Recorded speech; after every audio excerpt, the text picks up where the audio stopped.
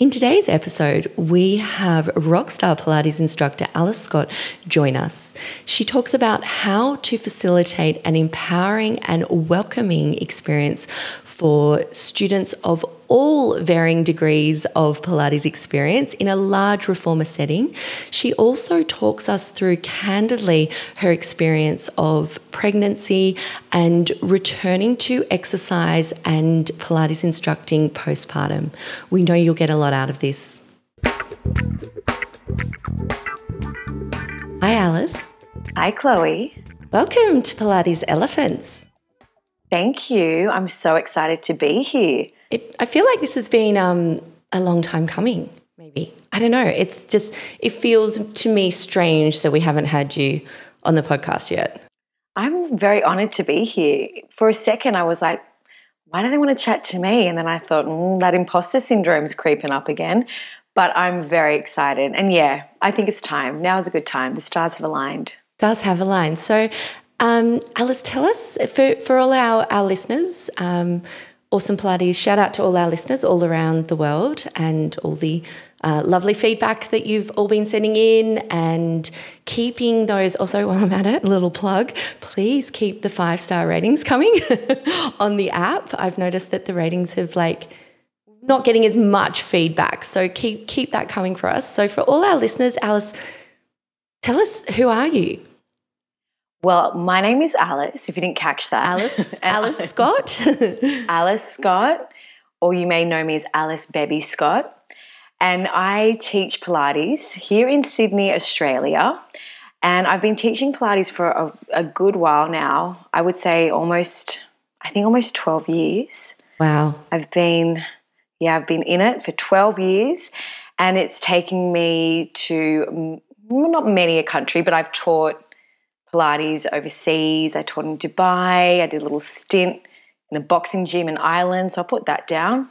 International. I did not know that. How have I knew you taught in Dubai, but I didn't know you taught in Ireland.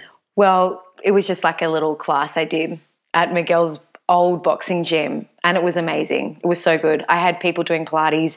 Some of them were in the actual boxing ring. Then the rest were just scattered around the gym. Wonderful. And Miguel's your partner? Yes. Miguel is my partner, and we have a little boy. He's now 2.5. So I'm mum to a little wild child. He's full of energy. Oh my goodness. We need to bottle it and sell it, because what he gets up to.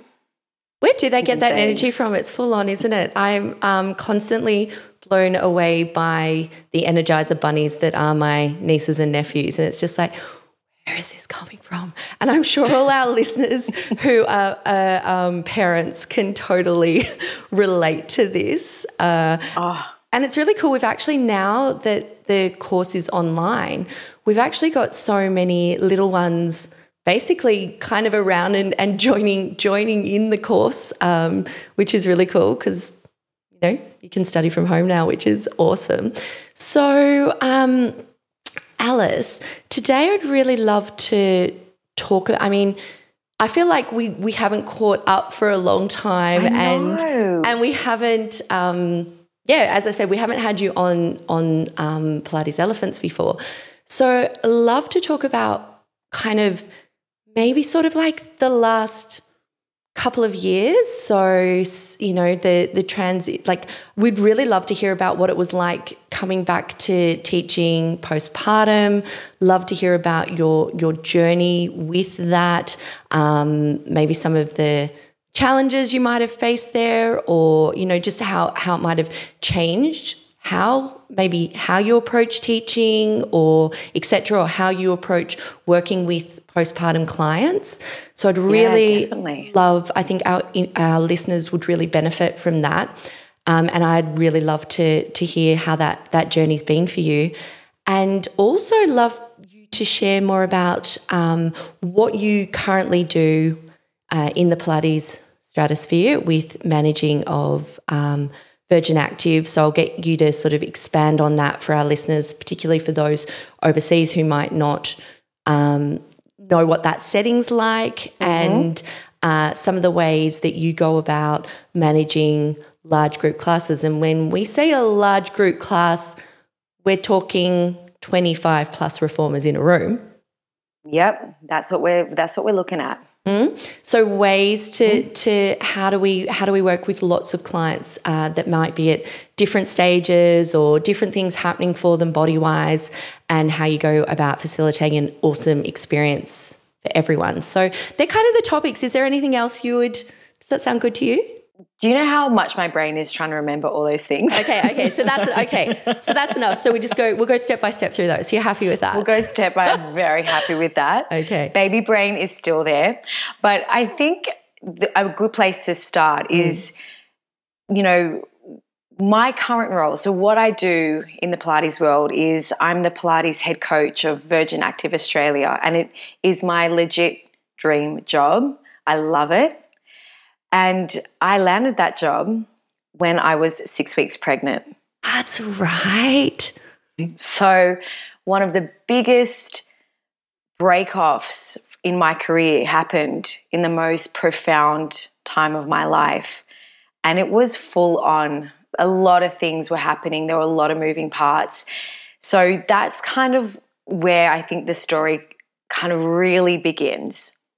So I've been in this role for about 3 and a bit years now, and it feels like it's gone so quick. And I think anyone that has kids will know that time speeds up with a child, let alone without a child. And if you have fur babies, I'm sure it's the same. It's just like bang, months, weeks, days, it all rolls in. So I fell pregnant and I was actually doing some teacher training with Breathe Education. Unbeknownst to me, I was with a child. So it was a point in my life where I'd been teaching for quite a few years. I'd been contracting in various studios, big and small. Some of these studios had 5 beds. Some of these studios had 17 beds. Some had like 20. And it was just kind of, you rock and rolled and did the grounds. And that's all sort of I knew and I loved. And prior to that, I'd done a quick stint in Dubai, and the place that I was working at was still small-ish. It had maybe 10 reformer beds. And I was like, oh, this is kind of cruising, comfortable. So I'm just gonna point out there. So some of our listeners, 10 beds will sound a lot. So we've spoken with many of our listeners in the US who, a group reformer class might look more like a maximum of 5 beds. But 10 to you felt, and I mean 10 to me as well would feel kind of smallish. We've definitely is it cutting your teeth? Is that that's a saying, right? I always get my sayings wrong.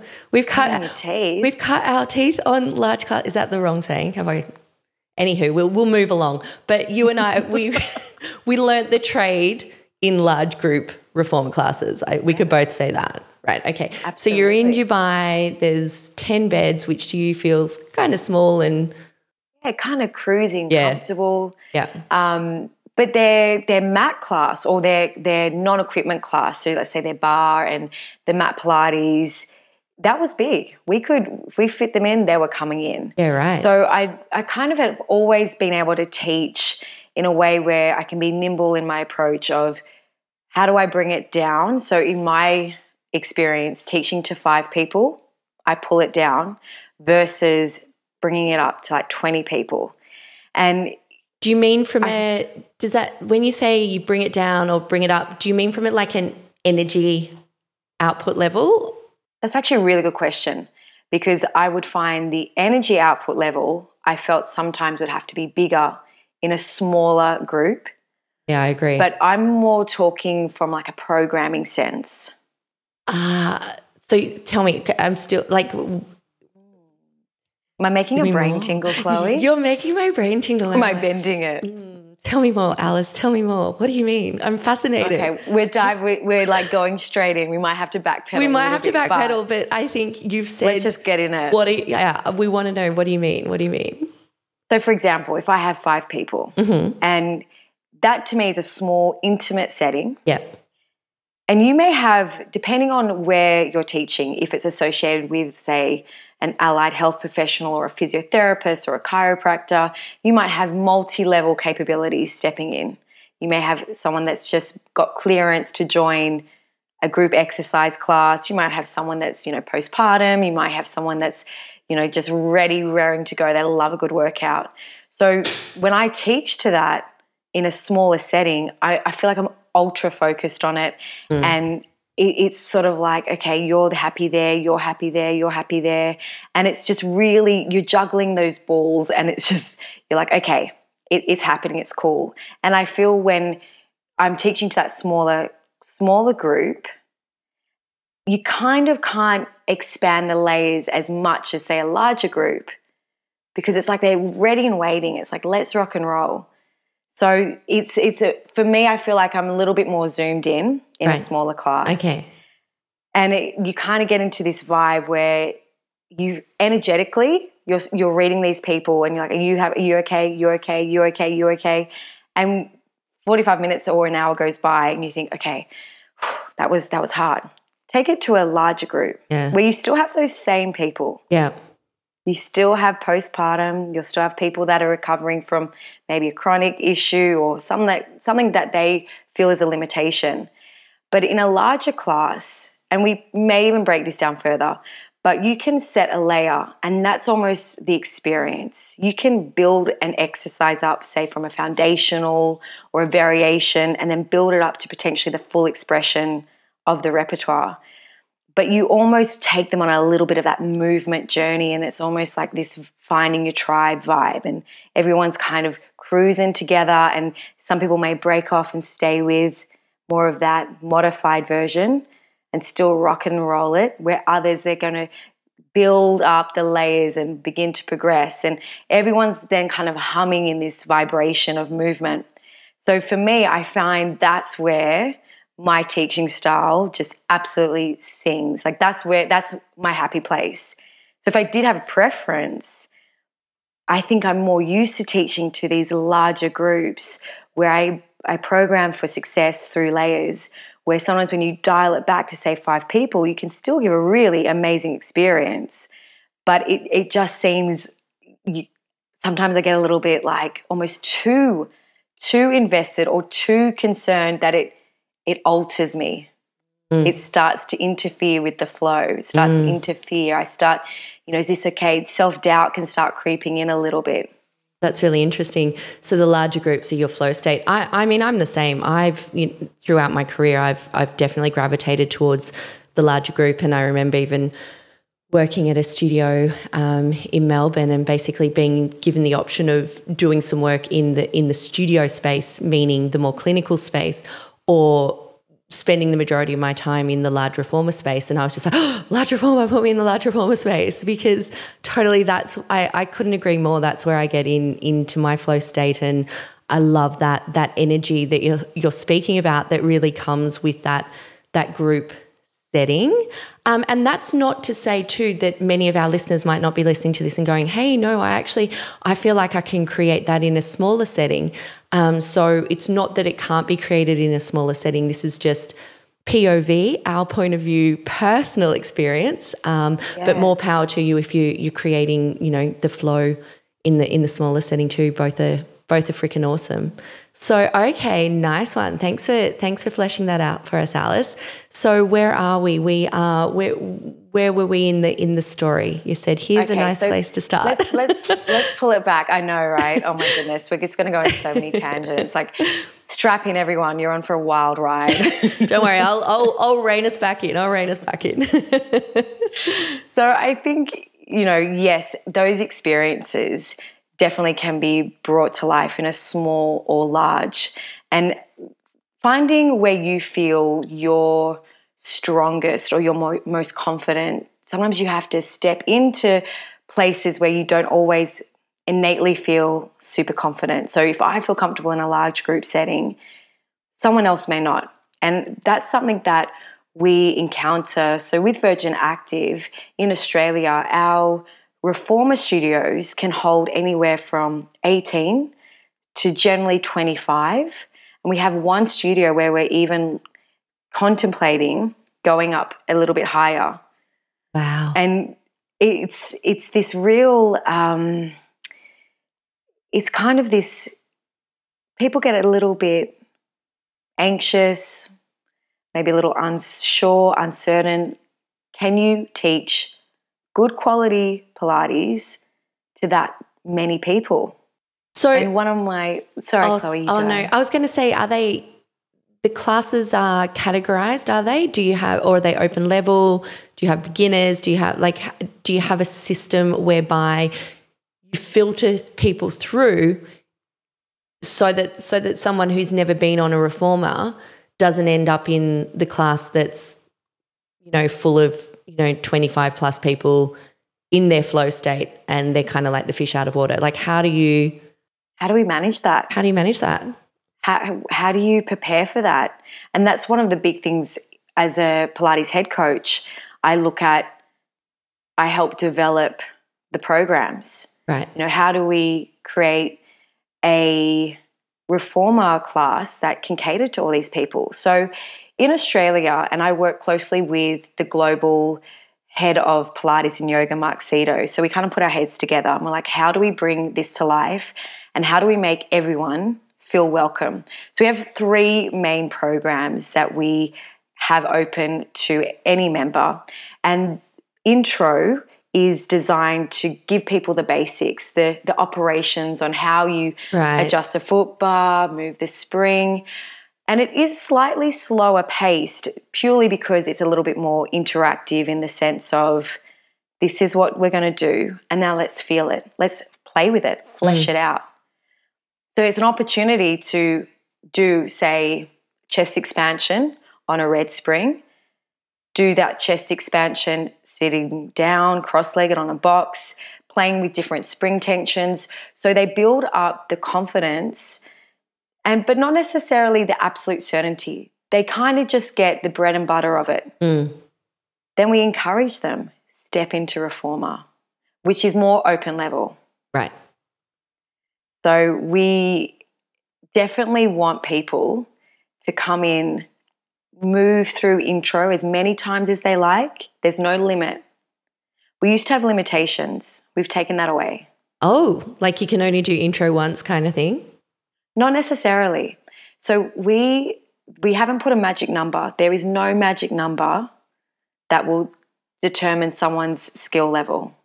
Yeah, that's really... And that's purely like trial and error. So we used to say we recommend 3 to 5. And recommend is a word that can get turned into almost like mandatory. Like you have to do 3 to 5 classes before you can even contemplate coming into reformer. Yeah, totally. And one of the, the big values of Virgin Active, and this is, across many of their companies, is they value curiosity, this need to want to learn more. And I think that also resembles Joseph Pilates' ethos as well, this need to be okay with practicing and learning, but persistence, perseverance. So once we put a number on something, it limits someone's ability, motivation.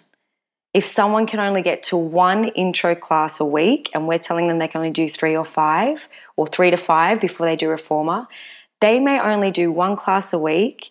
5 weeks go by. They may not get to reformer for like 3 months. They're not going to develop the skills needed to feel confident into a reformer. We need to have a place where people can start, but then it's their launch pad. And I want to launch them into reformer. I love that. And you've mentioned there's the global manager, etc. So when you're looking at Virgin Active, is this a similar setup in the States? Is it a similar setup in the UK? There's the large group reformer settings as well? So I can't give you exact numbers, but in, say, South Africa, there's not actually a huge amount of reformer options within their clubs. And they have many clubs. They have a lot. Like the South African Virgin Active Pilates team, I think is somewhere like 200 instructors. Wow. Like it's huge, massive. Mat Pilates is big. It is probably their strongest Pilates offering. So reformer, and if any listeners are listening in from South Africa, we'd love to hear kind of what your experience with reformer is. But from what I know, it's not hugely accessible as it is, say, locally here in Sydney, Australia. There's reformer galore. Right. In the UK, it's definitely has a bigger presence. Yeah. But it's still a smaller setting, and which I think speaks to Pilates within the UK. Would you agree with that, Close? I must admit, I'm not. I don't think I have. It's hard. Here we go. This is a bit of a raphism. Hard for me to have an opinion on that because I don't think I know enough about it. So I don't know. I mean, when I think about what I've heard of reformer in the UK, and I think of Aaron from KX, for instance, who sort of learnt the method. My understanding is he learnt the method when he was living over in UK, and by the method I mean that dynamic style of Pilates, not the method as per referred to often as Joe Pilates, and brought that back here. So there must have been some large group there. I have, whenever I've had clients who I have initially, met in Australia and trained them in Australia, and then they've gone to the UK either because that's where they're originally from or because they're going to live there, they have slid into my DMs and kind of been like, it's kind of challenging to find reformer like what we were finding really easy to find in Oz, which is interesting. Whereas I think in the States, the larger group reformer is starting to gain some momentum.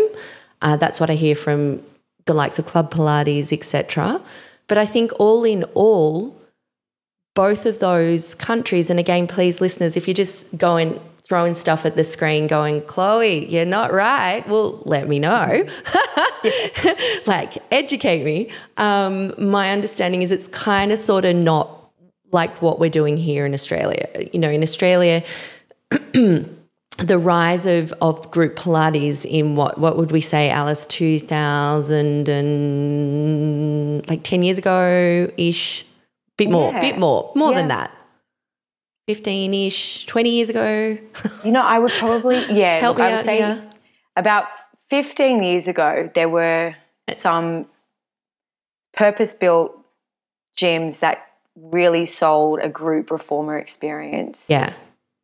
But I would say probably in the last 7 or 8 years, that's almost the way forward. I think if someone wants to start up, they're kind of looking for, all right, the number I'm gauging is maybe 10. 10 might be the starting point. And in previous episodes of Pilates Elephants, we've spoken about profitability, and you're going to make more money obviously with more reformers, and you're going to be able to pay your instructors more money with more reformers. So 10's kind of like your bare minimum. If you can get 15 in there, awesome. But again, that's all down to space. But yeah, look, the rise of the group reformer is huge in Australia, and I even noticed a difference from when I was teaching in Melbourne, and I felt like there was a group reformer studio basically on every corner. It literally felt like that. To then when I moved to Sydney, and I was like, oh, this is interesting. It's not as prevalent here. But then over that 5 years of being in Sydney, reformer studios just kept popping up, and group. And again, when we say group, we mean really in those settings, it's usually 15-ish as a norm. Yeah. And that just kept going pop, pop, pop, pop, pop. So I'm really interested to see if that's going to be something that catches on in America and UK. Be interesting to see what happens in South Africa with that's so interesting for me to hear that mat Pilates is the popular thing. Whereas like in Australia, I almost feel like you've got to pull someone by their hair, kicking and screaming into the mat Pilates class. And then once they're in there, they're like, oh my God, this is freaking awesome. I didn't think this would be so hard, and every part of me shaking. And, it's like if you can get the people in there, they love it, but it's this hard sell to get them in. Whereas you put up a reformer, it's like, oh, hello, sexy reformer. I'm in. I want to try that. And with all the bells and whistles, why? Who needs one prop when you could have 3? So I think when we chat to instructors from, and our Virgin Active family is worldwide. We have studios around Asia Pacific. We have it in Thailand and Singapore and in Milan and all throughout the UK and within South Africa. And obviously in Australia, we're currently in New South Wales and Victoria, but sometimes it's kind of like, all right, what's Australia doing with their Pilates programming? Because in a way we've put a lot of time and a lot of effort in, but we've also really sort of looked at what are the barriers that stop people from doing Pilates. And whether it's Pilates in general, mat versus reformer. And I think Virgin Active has put a lot of time into reformer, and I think that's relevant to the Australian market, where reformer Pilates does sometimes have a greater pull, a slight, consumer advantage, so to speak. But I feel like sometimes when we look at how do you break down a barrier or misconception, it's stopping almost this notion of someone needs a certain level to step in to a certain class. Yeah, I love that. So I'd love you to expand on that. How, what are some of these barriers that you said Virgin Active put a lot of time into exploring that. So that's one example. Someone thinks that they can't go to this class until they're a certain level. What are some other barriers that you've come across? So I think there's this kind of sits hand in hand a little bit with some common misconceptions that people associate with Pilates, particularly agenda biased. Yeah. There's still a little bit of a Pilates is only for females, and I think one thing that I'm really passionate about, and so is Mark, the global head coach and yoga coach, Pilates coach, a lot of coaches in that sentence. All the coaches. All the coaches, is bringing it back to the roots. We're teaching Pilates and we're using the reformer bed as that vehicle in this instance. And as we know, Joseph Pilates, and any of your long-time listeners will appreciate that he was fearless. He had that get up and do it attitude. And it's like, okay, we need to kind of adopt a bit of that. And being fearless doesn't mean being unsafe or not being cautious. We definitely have precautions to make sure people are coming in, and we have steps in place to make sure that they're ready, that there's an exception. So when we found out what were some of the barriers, one was that it's only for women, or I don't have X, Y, or Z to attend. I'm not flexible enough. Or I don't have any experience, so I can't. And what was quite interesting was that a lot of people didn't attempt because they couldn't get into an intro class, or they found it wasn't convenient for them. Right. And humans are humans. People would come up and they would come to class. And there was one program I didn't mention prior. We have an athletic class, which is, and this may hurt some people's ears, we almost corrupt reformer a little bit. We take reformer moves that people know and love, and we marry them with some high intensity movement patterns. So it is a Pilates party. It is reformer delivered differently. It's music, heart pumping, endorphin rushing. It's a different ball game. But we had a lot of pushback and a lot of legit concerns about someone new coming into class that didn't really know what they were doing. And we were like, how do we navigate this? What happens if someone's coming really excited, ready to go? So that was one of the big ways that we had to address. How do we firstly get people to come? Pilates is for everyone. You don't need any prerequisite. Come in.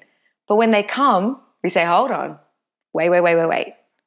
Have you done this? Have you done that? Have you done that? And they just get deflated. They'll say, no, I haven't. And they'll turn away and probably never come back again. So it's like these two catch points. So we get them in and we want to bring them in with a big hug, regardless of their experience. And I'll put that in air quotes because there are some times where you say, maybe this is not the right class for you. But 9 times out of 10, absolute beginners can come into an open level reformer class. Love it, Alice. So what do you do? So, okay, I think our listeners would love to I'm hearing, I'm doing the talking over myself. So tell us your tricks. Like, I think that that's something, do you know what I mean? I think that that's something I hear it time and time and time again from instructors, and not just new instructors, this thing that constantly comes up. What do I do in a group setting when I have clients of mixed,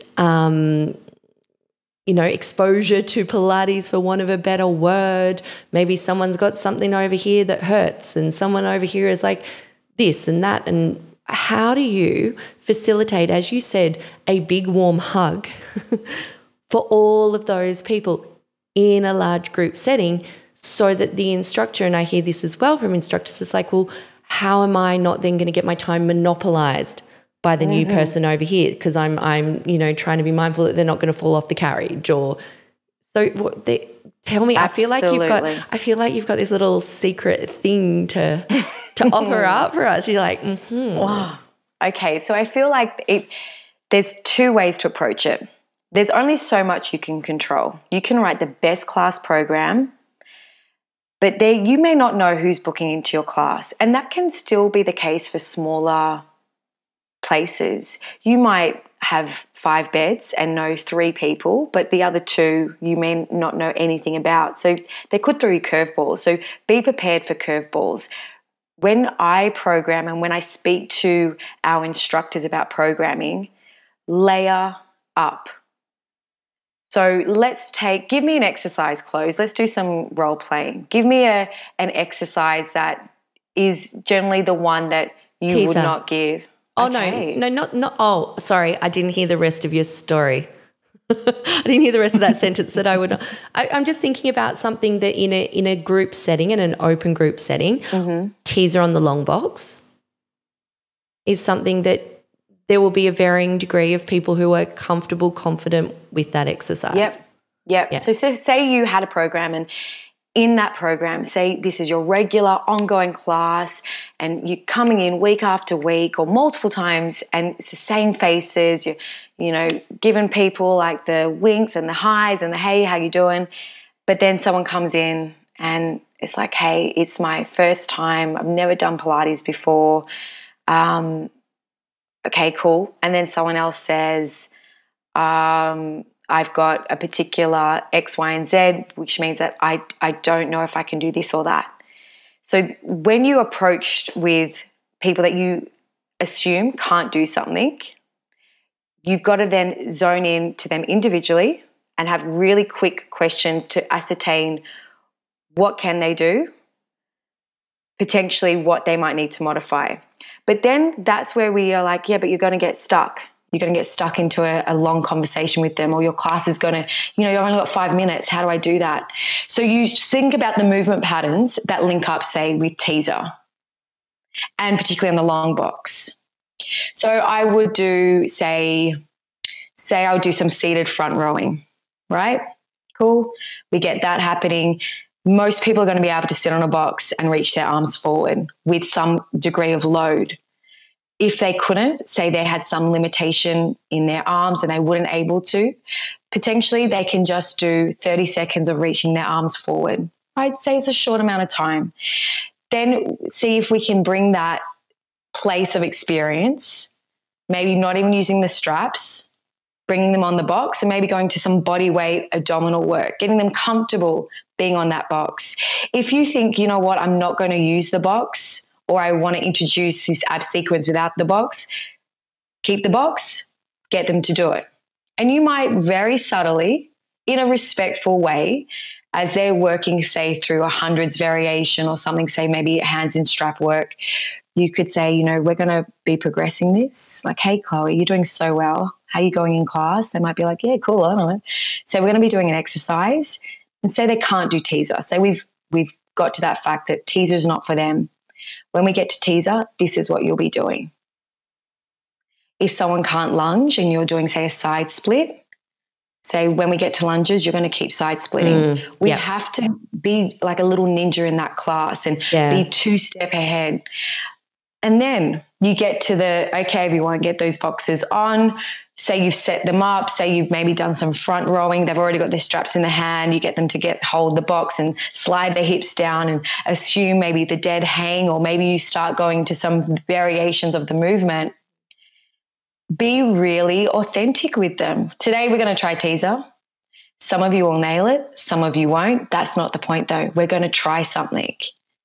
Set an expectation that we're going to do a movement and it's going to look a little different. Everyone is going to work through their own capability. And I think that's what we need to celebrate, that it's not going to look identical. And some people will sit up and hit that teaser, what we would call like a textbook teaser, and others might sit up and fold a bit more forward or flick off. Chances are they won't flip off the bed.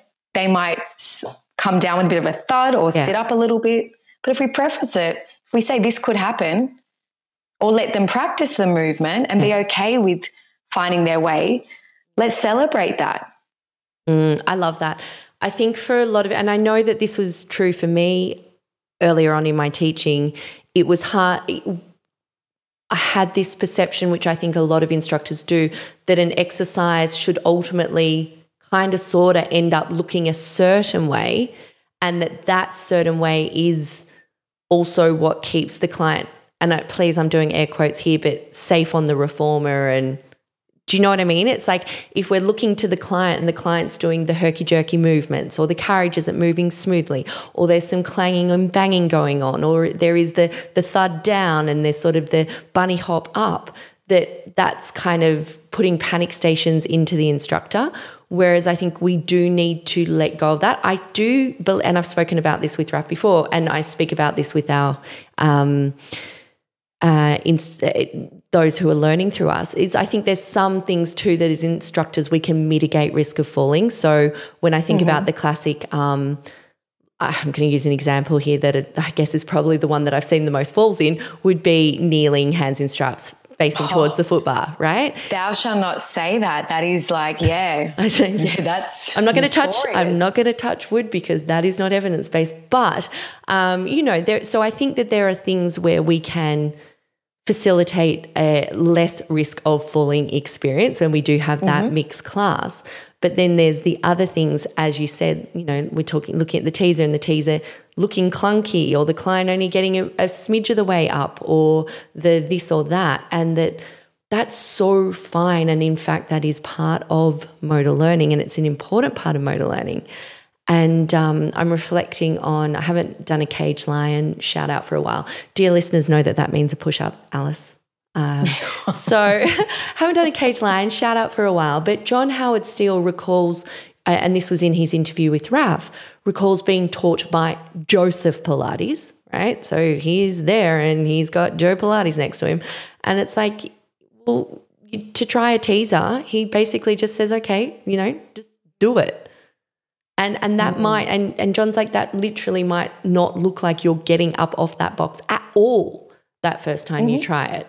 But the next time you get a bit better, and the next time you get a bit better, etc. So there is something about that. And I think though then when we loop that in with motor learning and facilitating early success, and clients wanting to actually feel good about their efforts and what they've done, and not actually go, oh, I feel like shit because everyone else was, up there in their teaser and I couldn't get off the box. I think that's when it's really important that what you were saying loops in, where we are celebrating just the fact that they're there, they're in class, they're trying, they're on the box. Whatever they do is a celebration because they're there and they're trying. And I think there's not enough of that goes on. And I think there's the missing link. How do we get people to try being safe?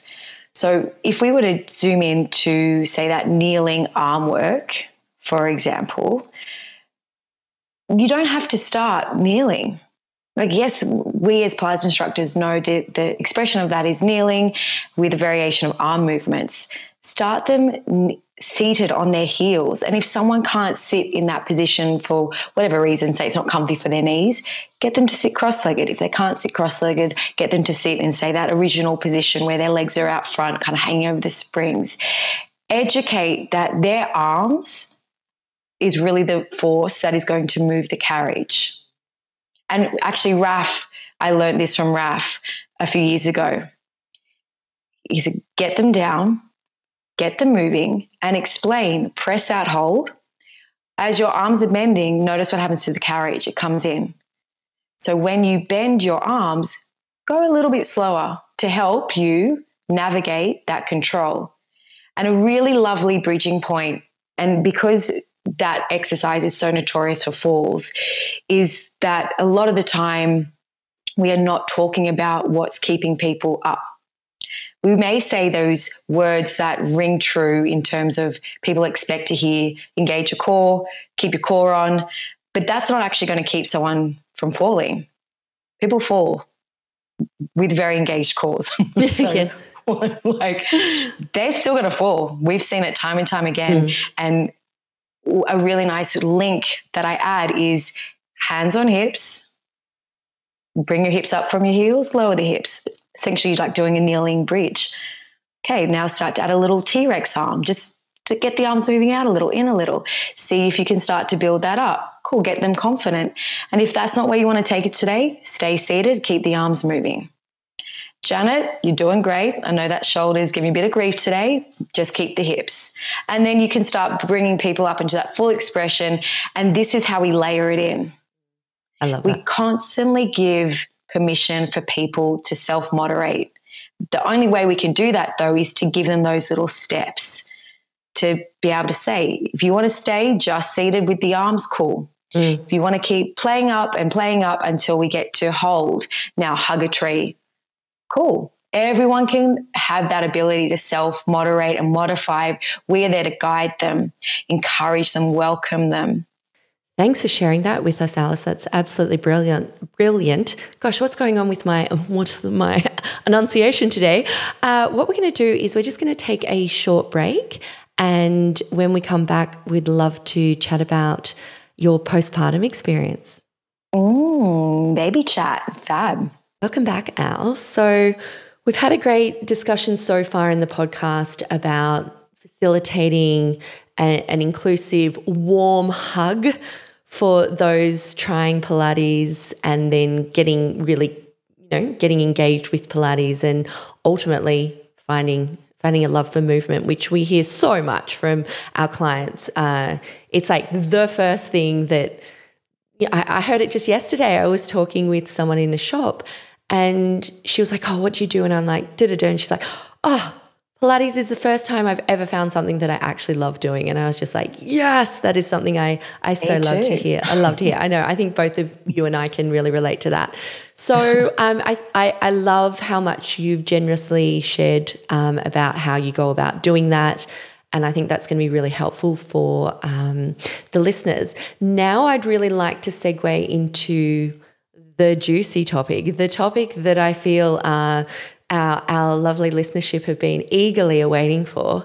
And this is your experience of having a bub and going back to teaching and all of those sorts of things. So just share what you would like to share and let's go from there.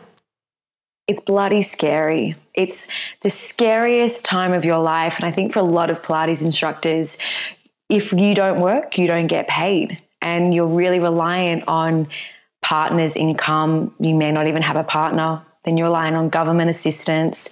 So I was scared and I had just started this new role and I was like, Mikkel, I'm pregnant. Ooh. Like we were both like, oh no. And I remember, and I had my contract, like a proper contract. I'm on a proper salary. I've got this is a real role. And I spoke to a friend who's a lawyer. And I said, can you please look at this? Like I'm pregnant and I haven't told them. Oh my God, am I going to get fired? She's like, no, that's against the law. You won't get fired. It's okay. So I sat down with Mark Cito, who's, as I mentioned before, looks after yoga and Pilates globally. And we were still in the early days of me stepping into this role. So we're having kind of little meetings and I said, Mark, I've got something to tell you. And he's like, yeah, I'm pregnant. Congratulations was his response. And I was like, so you're not going to fire me? He's like, no, no. Once I told Mark I was pregnant, I then called my mother to say she was going to be a grandmother. Wow. So you told Mark first. Yeah. Yeah, that's where I think that's how anxious I was about how will I fit pregnancy in with Pilates. Yeah. And my pregnancy was a dream. I don't know one of those people, but I definitely had a pretty cruisy pregnancy. It could have been the fact that I was in a new role, and during that new role we set up one of the most beautiful clubs in Sydney, which has 4 flights of stairs. So I was very active, and I had to do a lot of auditions, and we were doing lots of Pilates and lots of movement, and I was able to do all the things. And I was like, this is great. What a great way to be able to speak with how important exercise is during pregnancy. Like, I get it now. This is awesome. And being able to provide those prenatal options, and towards the 3rd trimester, I was definitely like, I was showing, Chloe, you saw me, like my baby bump was well and truly out. How many weeks were you? I'm trying to remember. The last time I saw you was because Anula Mayberg was in Sydney and we were going out to meet her. How many weeks pregnant were you? 37 weeks or something at that point? 39. Oh, 39.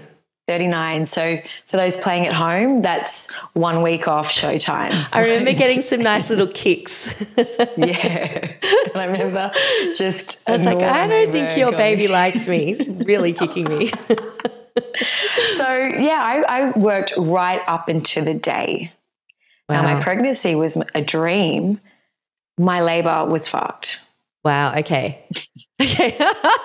I feel like some of the listeners are probably going, oh, thank God she's human after all. Oh, and my sister-in-law was like, well, you can have a cruisy pregnancy, but yep, doesn't mean you have a cruisy labor. Right. And here I am thinking, man, I'm a Pilates instructor. I've been doing this. I've been doing that. I'll be walking in and out. Give me like 2 hours. I'll be back home with my new baby. Did not happen. So, but not to put people off. But this was definitely my experience. And I walked in thinking it would all be cruisy. Cruisy. And, I got induced. Right. Fast forward by 16 hours. So I basically had about 6 nurses like telling me to calm down and push and stop thinking about Pilates. I was like, what do you mean? What? What does that mean? Apparently my pelvic floor was too tight. Wow. And literally you were told to stop thinking about Pilates. And my reply was, you keep saying it so I can't stop thinking about it.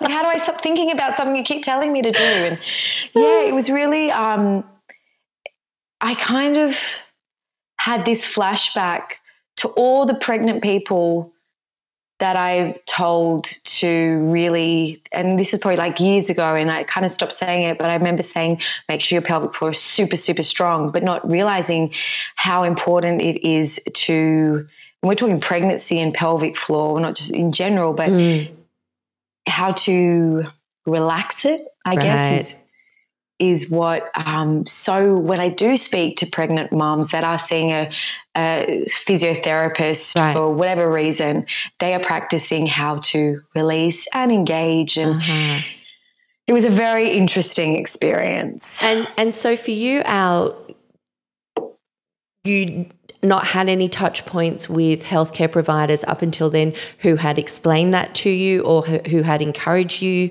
to be able to do that? Say that again. So up until you giving birth, you hadn't had any other healthcare providers say to you, hey,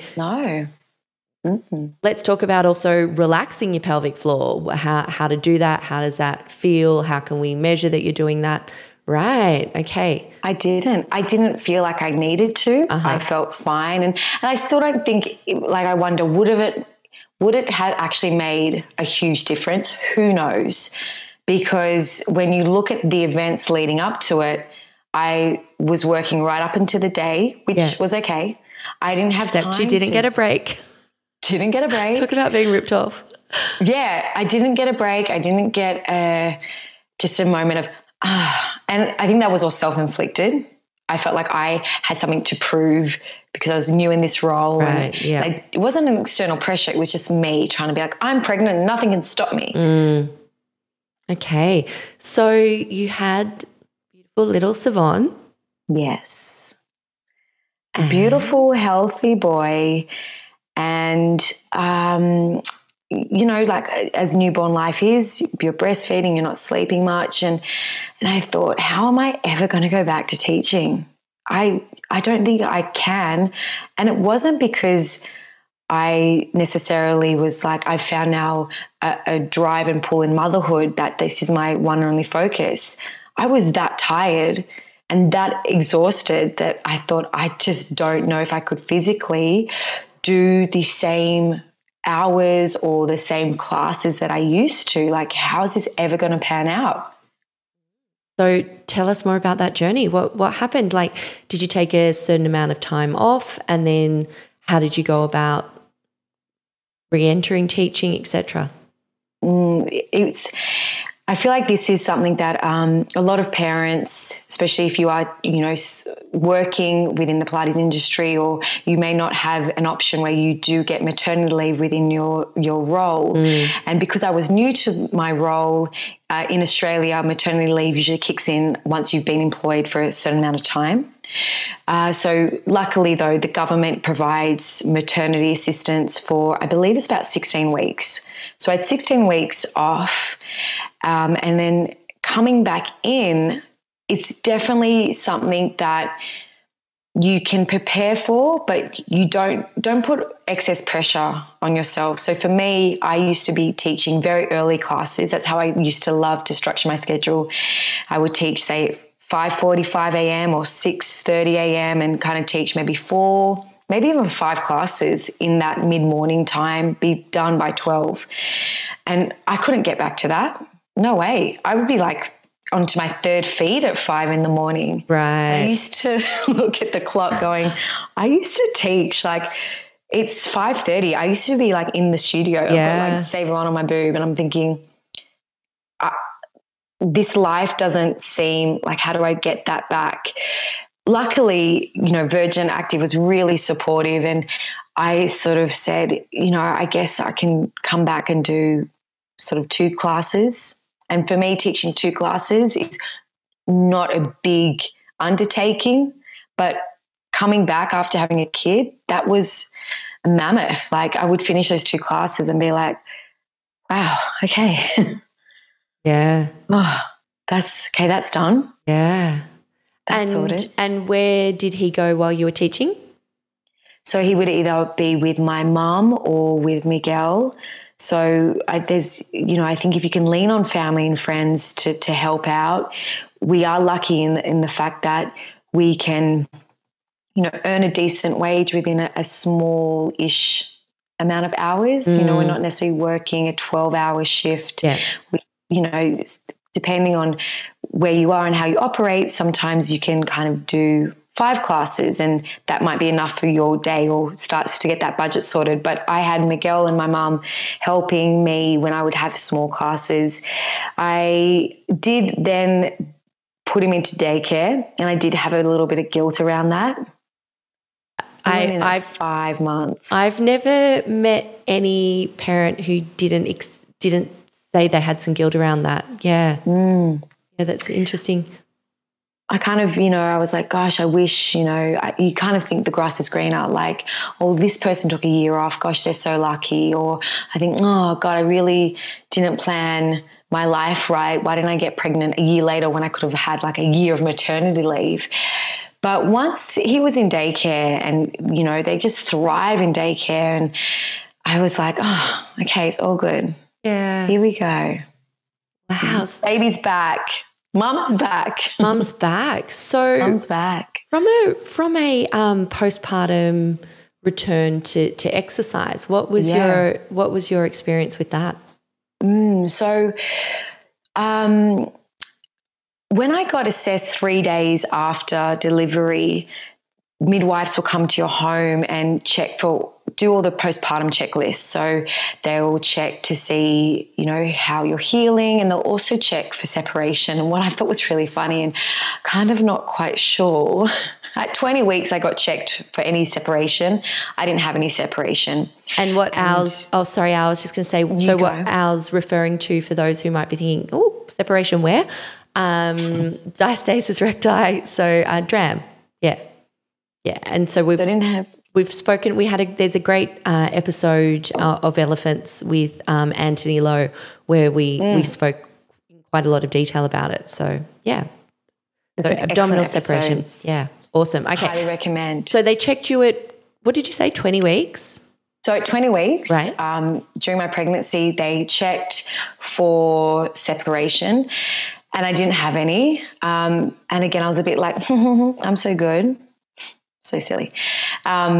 It's not about, and that was a really silly mindset to have, because as we know, experiencing that in pregnancy is very normal. In fact, the last time I looked at the stats, it was almost 100% of pregnant people have some degree of separation, amount of separation at full term. Yes, absolutely, yeah. So sort of halfway through pregnancy, there wasn't a significant amount for them to be concerned about, and it's just purely like a checklist. Yeah. So you've still got clearance to do all the things you can do. Gotcha. And then I give birth. 3 days later, the midwife comes and checks again. But what I found really bizarre was she kind of just ran her fingertip down my linea alba, so just my midline. I was like, what's she palpating?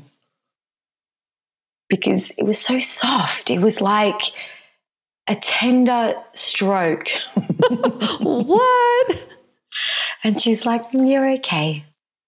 I was like, okay for what? She's like, you don't have any separation. And I said, okay, so does that mean like postpartum exercise? She's like, you're okay.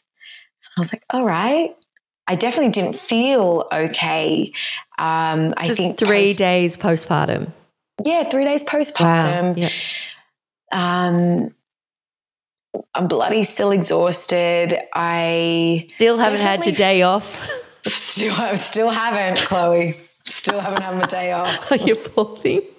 Oh my gosh. Still haven't had that day off. The day that I wanted still hasn't come. But I remember thinking, okay, can I do the things? Like, can I exercise? Not like I wanted to necessarily, but I think, I kind of got a tick of okay, but didn't feel confident that I, in my opinion, had been thoroughly assessed. And I'm sure I was, but I just was like, all right. So I didn't really do a lot.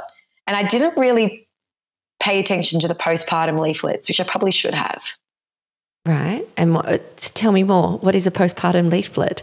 Pelvic floor exercises. Ah, gotcha. But I felt like I had this mental block about pelvic floor, maybe because I was getting screamed at during my labor about not working it. But I just sort of put it in the back of my head, like, oh, I'll be fine. Yeah. I don't have separation. I don't like nothing, so I think I'll be all right. And away I went.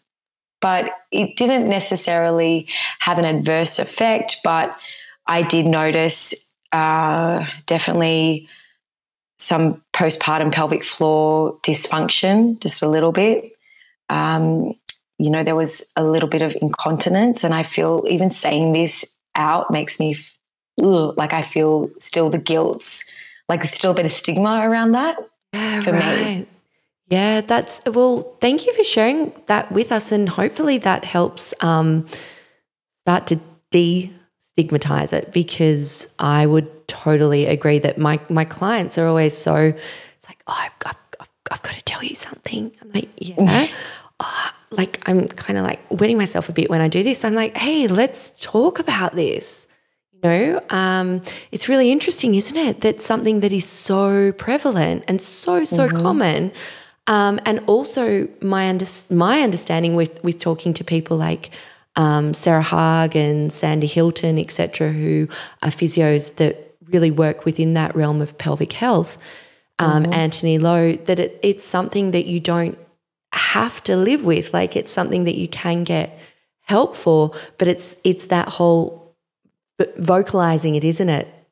Mm-hmm. And even I think vocalizing it, but also I think for a lot of women, when you have just had a baby, and I noticed this probably like 4 months in, so it wasn't like a week later. I was like, oh, okay. This came like a little, like I kind of noticed this a little later on. And I think part of me being like, this is something I need to get kind of checked out was avoidance. Right. Oh, I've just like really needed to go to the bathroom, and I kind of just made it. Yeah, that's normal, right? Sure. Maybe don't drink too much water before you go and teach your block of 3 classes, because you don't want to get to a point where you're trying to hold your wee and then a little bit comes out. Right. And then what happens to activewear when you're wearing light pink tights or something and you need to do a quick wee? Like, things like this would play on my head. And, you know, I'm curious to know, because it's something we don't talk about. Like, I wonder how many other mums think, I better not drink a big glass of water before Pilates. Yeah. Better not have my coffee before Pilates. No one needs a diuretic when pelvic health might be slightly compromised. Yep. I have had clients vocalize to me that they are conscious of the activewear they choose to wear just in case. I'm definitely one of those. Like, yep. And I noticed that was my postpartum journey started to navigate into, well, this is the new normal. Right. Where before I'd be worried to wear grey pants if I got really sweaty and get like those sweat lines. Now I was like, oh, better not wear grey pants in case, heaven forbid. But I think I remember even at, say, maybe 3-4 months postpartum, I would have spare tights in my bag, 100%. So what did you seek help? I mean, you said there that you were just kind of being like, it's I was like, and I think maybe even before that, at 6 weeks postpartum, I went to my GP, who was also sharing the care of the midwife. So I would alternate midwife to my GP, who specialised in pre and postpartum help. And she did an assessment and she got me to do a little ab curl, and she palpated. She's like, yes, you're fine. She had a quick internal look and a bit of this and a bit of that. She's like, yes, you're fine. So I think for me, I felt like I was fine. I was okay. So when it came to like 3 to 4 months where I wasn't, I was like, oh, what's happened? What's happened? I was like, why? Why?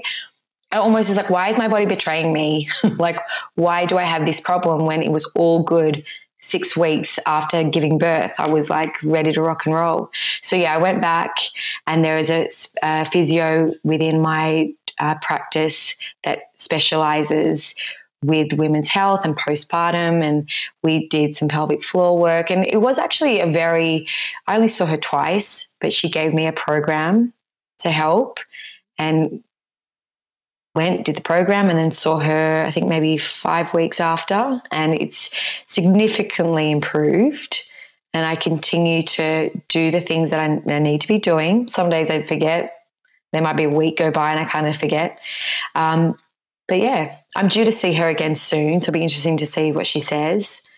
Fantastic. But and does she do an internal, I mean, I've spoken to quite a few of my clients who have had like an internal measurement of the device of tone of the pelvic floor, etc. Is that something that she did a little bit, but she basically had her sort of diagnosis, so to speak, was I was hypertonic.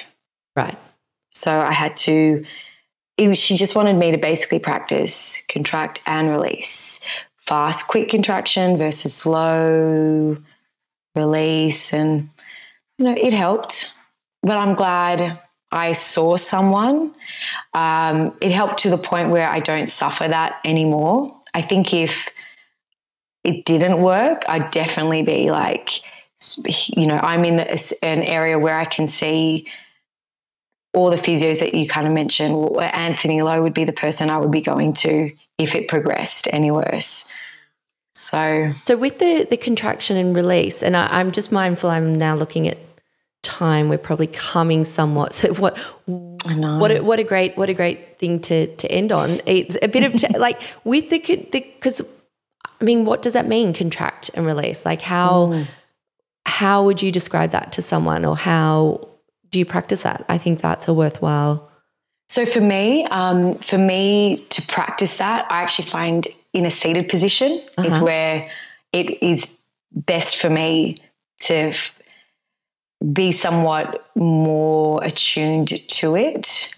What's interesting, the postpartum leaflet that I got straight out of hospital encourages you to do pelvic floor exercises in various positions, seated, laying down, standing, advice that I clearly ignored. But for me, yeah, I'll just do it when I'm seated. I feel like I can kind of get a bit of connection there, so to speak. I'll try it when I'm standing. And your face looks confused. I'm looking at you. I'm like, okay, so I am sitting here looking confused. Mother of cats here, but mother of dragons. Okay, mother of little kitty cats. So the last time I was ever cued through some pelvic floor stuff was many moons ago. I'm talking before I was a Pilates instructor, after I'd hurt my back. You know, it was back in the day where it's kind of like, you got a sore back, you better work on your core muscles, your pelvic floor being one of those, and therefore you've got to learn to contract your pelvic floor. Basically, that was the narrative. And I remember being sat on a fit ball, like a big fit ball. Yes, yeah. And being kind of like, it was in this small group setting, and I was put in the corner. And Al, you know me well enough. You can imagine I was just like, what the actual fuck is this? I was put in the corner and basically told to think about, you know. I'm like, what do you want me to, like, what do you want me to do here? I'm just sitting here rolling on this ball. I don't know. So when you look at me and you go, okay, well, yeah, I just want you to sit on the chair, and do what? All right, so get ready. Yeah, I'm ready. This episode's going down. So here's sort of like one of my little drills, so to speak. Yeah. And for me, it's a bit like replicating that sensation of a fit ball. So you can feel something against you. So I would sit and open those legs and lean forward. Right. So I've got something I can kind of connect to. But what I would do is, and this was the analogy that my physio had told me, was think of a big, like bubble tea straw, like a big straw. Yeah. Imagine it there. And you're sucking up a thick shake, like a really thick, chunky milkshake. Like, I was like, all right. Okay. I was looking at her the way you're looking at me. No, I feel like I'm looking at you with more understanding now. I'm like, this is something I can get around. Okay, so just telling me to sit on a chair doesn't the premise. And when you're sucking that thick shake, you're imagining that it's going to be spurting kind of sort of in the direction towards your belly button, not your back. I think I'm doing it. Okay, cool. So maybe we can play along. So it would be... Yeah, dear listeners, I hope everyone's just everyone. If you've come this far, you haven't, as Jenna said, you haven't come this far to only come this far. So, does that sound just really dirty with this current topic? Anywho's, shout out Jenna Zapino, we love you. So the way she would kind of talk me through it, and she's like, look, just at one point. My sort of symptoms had diminished. So she's like, this is kind of like maintenance. Do it kind of when you remember. Like, it's sort of like okay, you got your straw ready? Yeah. Everyone, we're about to suck that thick shake up. And she'd be like, so when she clicks and says the number, you suck up. So she's like, ready? You go contract on 10, 9, 8, follow my tempo, 6, 5, 4, 3, 2. Now we're going to go faster. Contract and release. 10, 9, 8, 7, 6, 5, 4, 3, 2, 1. Have a little kind of chill. Then you do 10 slower. Contract and hold. 3, 2, release. contract and hold. I can't believe I'm doing this to you right now, Chloe. Really great. This is fantastic. This is helpful. Yeah, so and that kind of hurt, and it's like this taboo thing. It's like we can't talk about. Do I think we should be cueing this in a group setting? No. No, and that was no. And we're not advocating taking this back to the 25 reformer group setting. This is great advice for our prenatal, our postpartum, just our clients. I mean, and you don't have to have been prenatal or postpartum to be affected by pelvic floor issues. Absolutely, yeah. Whether that be a weakness or, as in your case, hypertonic, where you're having, which means you're having trouble relaxing basically the muscle. Yeah. That was also awesome. Postpartum. Being intimate with your partner is a really scary thing. And I think there's a lot of women that tense up. You know, there's this thing about, there's still a lot of stigma around what will sex be like after having a vaginal birth. And if you're having painful sex or you're not enjoying it, that's something to not ignore either.